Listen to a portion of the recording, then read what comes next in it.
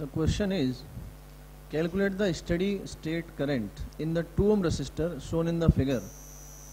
Steady state current. So steady state, इस branch में कोई करंट नहीं जाएगा, कैपेसिटर वाली में जो भी करंट फ्लो करेगा वो यहाँ से फ्लो करेगा. एट स्टेडी स्टेट हम इसको ऐसे मान सकते हैं, ये बेकार हो गया, तो करंट पूरा इसमें फ्लो करेगा, यहाँ से वापस लौटेगा. So these are 2 in parallel.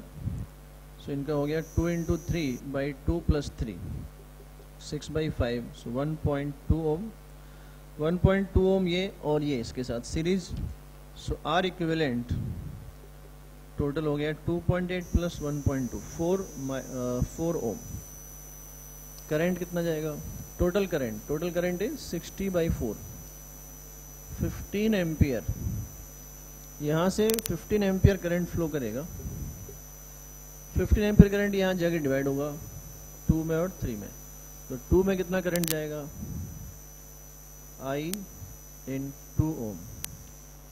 Total current into 3 divide by 2 plus 3, 9 Om.